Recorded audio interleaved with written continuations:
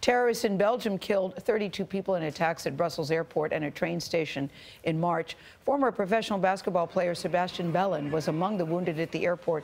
He was on his way home to his wife and 2 young daughters in Michigan at the time. Vladimir Duthiers of our streaming network, that's CBSN, has followed Bellin's remarkable story over these past 8 months. His recovery is a show of strength to the terrorist. I'm thinking, I got to make it. I got to make it. I got to make it. I got to make it. I got to see my daughters again. I got to see my girls. We first met Sebastien Bellin in his hospital room in Belgium, just days after he was injured in the Brussels terror attack. The former athlete was headed home from a business trip in Europe when the blast shattered his right hip and left leg. Just bone and flesh just sticking out from just underneath my belt. I'm just so focused on the instinct of survival. Doctors were uncertain whether he would walk again. I look forward to challenge myself to get back to where I was before. We were with Bellin when his father flew in from California to pay him a surprise visit. What are you doing?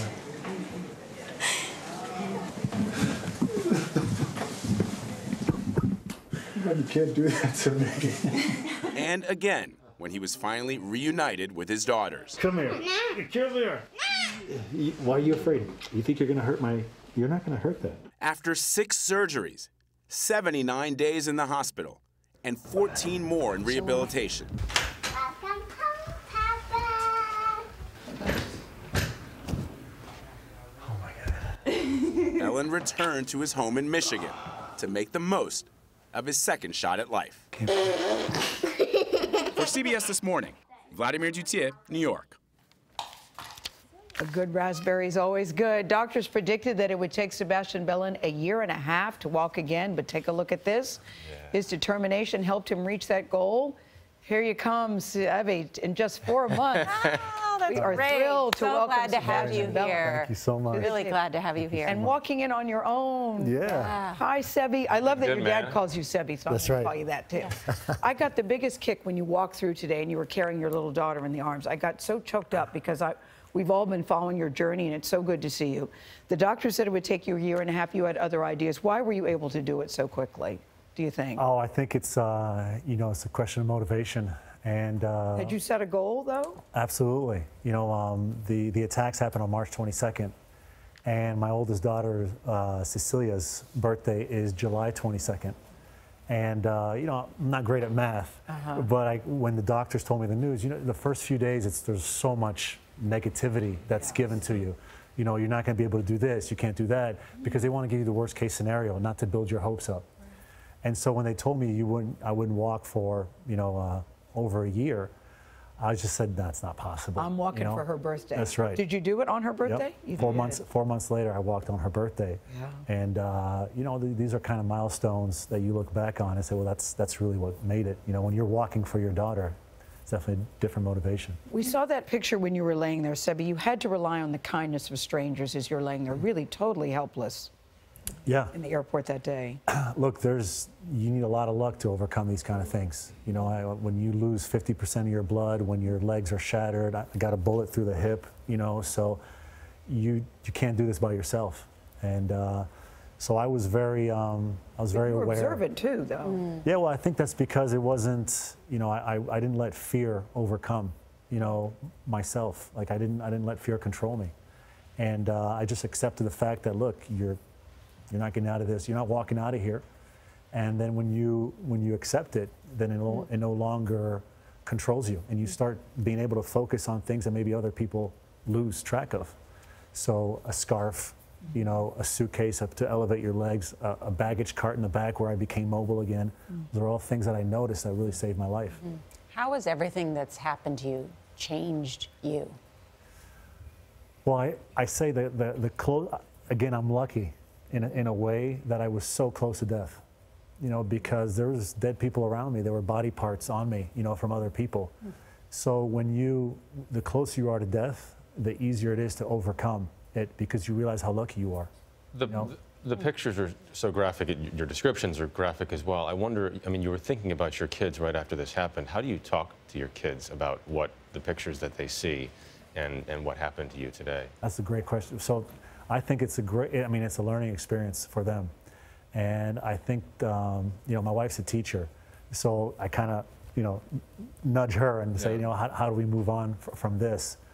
And I think the big thing is to say, look, really terrible things sometimes happen, but you can overcome it and you can move little by little. Sometimes it takes a lot of time, but you can overcome it. And it's not, don't try to make the big step, take little steps at a time. So it's in the hospital for 3 months, and then it's, on crutches, and then it's this, and then it's that, and then it's being able to get back in the gym and do all those things. It's step-by-step progress. So they see that anything overwhelming can actually also be tackled by taking it one step at a time. Are they still nervous for you because you're still traveling? Oh, absolutely. Yeah, I mean, Vanessa, it's hard to, if I feel like a teenager, when Vanessa sees me packing to go on a trip, where are you going? Yes. What's in your bag? What's going on? So it's, it takes time. It just takes time. But the most important thing is, You said you had a gut feeling of danger, Sebi, which I thought was interesting in Vlad's piece on Saturday. You said you had a gut feeling of danger.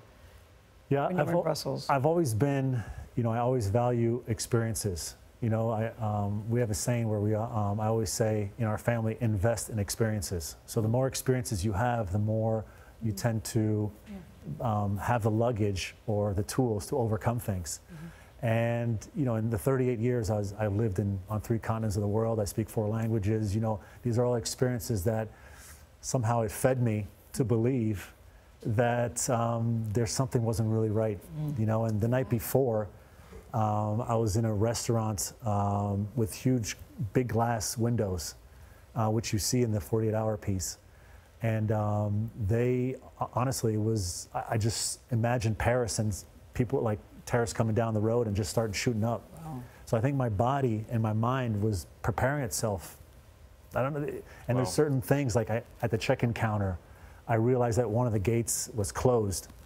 So I said, well, that's strange. And this was a few minutes before the first blast. And I was just picking up on things that I think mentally I was maybe a little bit more prepared than others to face it. What's ahead for you? Ahead, I mean, it's, one day at a time, the old cliche, where when you're really, really close to death, I mean, everything seems there's so much clarity. There's so many wonderful things, like just getting up in the morning. Yeah. Whether it's Vanessa, tapping me on the shoulder or whatever. It's just it's the best thing. I mean, life just takes a completely different turn for you, and that's why I'm saying it's a real gift.